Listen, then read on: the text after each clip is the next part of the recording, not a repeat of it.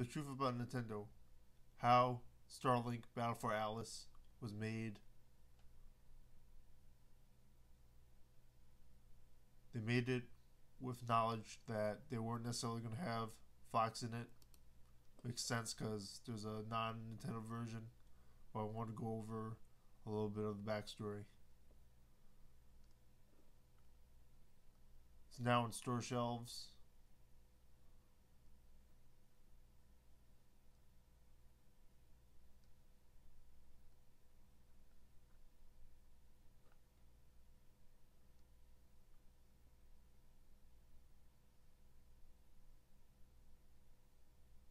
Okay, cool.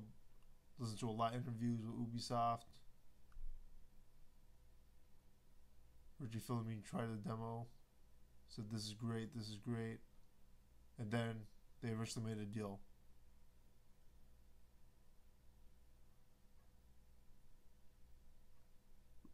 Ubisoft previously made a deal with Rabbids and Mario before they made the Starlink and Star Fox relationship. This is a quote from Ubisoft. I believe Rose from Ubisoft. I think it has always been. I think it has to always remain respectful, and I think it's one where it always has to be driven by passionate creatives who have something that fits really well and really believe in it, rather than someone looking at a roadmap saying, "Okay, now's the time to do the next Nintendo thing. Let's schedule that in." And so for us, it was the fit. It, and so for us, it was that the fit was right, and it didn't compromise in any way either brand, and in fact strengthened them together. I think it was the same case for Mario Rabbids, where David Solani, creative director of Mario Rabbids Kingdom Battle, had such a passionate pitch, and such a clear vision of how he saw it, and how he wanted these worlds to come together. So I think it will develop organically. That being said, those organic collaborations and those incredible mergings of minds, of teams of minds and brand can only be possible thanks to this long-standing trust and long-standing relationship where Ubisoft has always been a big supporter of Nintendo consoles from the Super Nintendo days across all platforms. And so I think one of the really neat things about Ubisoft is in many ways it's still this family company, and Yves Guillemot, Ubisoft CEO, is really builds these long-term relationships where he can build this trust and he can have this really lasting relationship that makes things like this possible. So for us on the development side, it's a dream come true. We had this chance to do something like this, and when the opportunity presented itself, we poured everything we had into trying to make it a reality. This seems like a very professional response, very formal. On the other hand, if you didn't have such a formal response, maybe they won't make another Ubisoft Nintendo collaboration.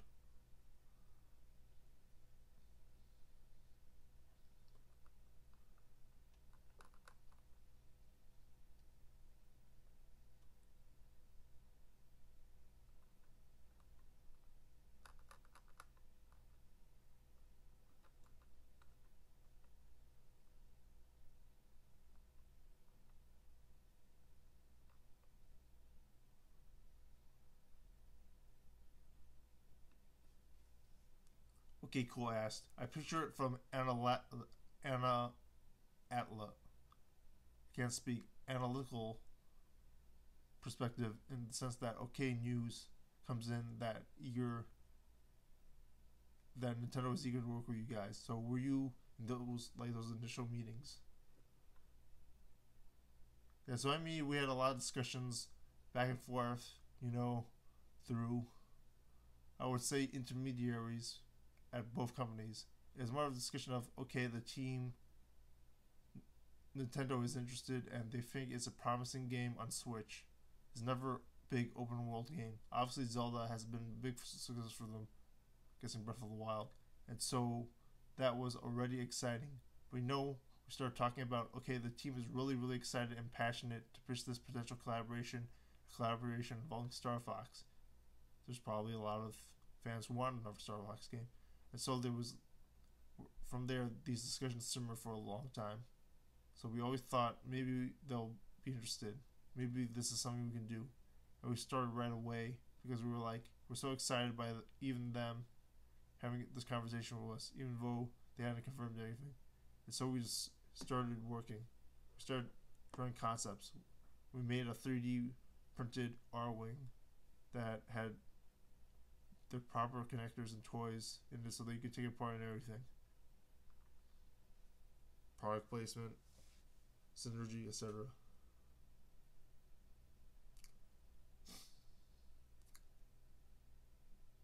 Okay, cool. It's like, why did you? How were they not upset that you made an R-Wing? Well, you know the amazing thing is that according to Ubisoft, the amazing thing is that it's kind of the strength of Ubisoft. Ubisoft almost runs each team like a bunch of entrepreneurial ventures. A lot of business talk. Each team really has his freedom to experiment and to try things, go places, and take calculated risks. Drop on the incredible, such as copyright from Nintendo, and drop on the incredible resources that Ubisoft network has to offer, but not necessarily be constrained by needing to get clearance up some crazy chain. So for us, we have our partners in Paris. We work for a company that talks a lot about creativity. Seems very formal. So for us, we have our partners in Paris that we work so closely with, and we were like, hey, we are so passionate and excited. We think we can make this work. We're going to go for it. So we just start working, but we were a little cautious. We didn't want to dedicate all our resources to it. Then we got the invitation. That would suck if they made the game and they're going to do it. But then, you can prototype. Or you can make like a spin-off that's not actually Star Fox. It'd be a spiritual successor of Star Fox. Hey, do you guys want to come to Kyoto? It was like a week before we had to go to the meeting. They were like, we've got a slot. It's in a week. It's on. And we were like, whoa, okay.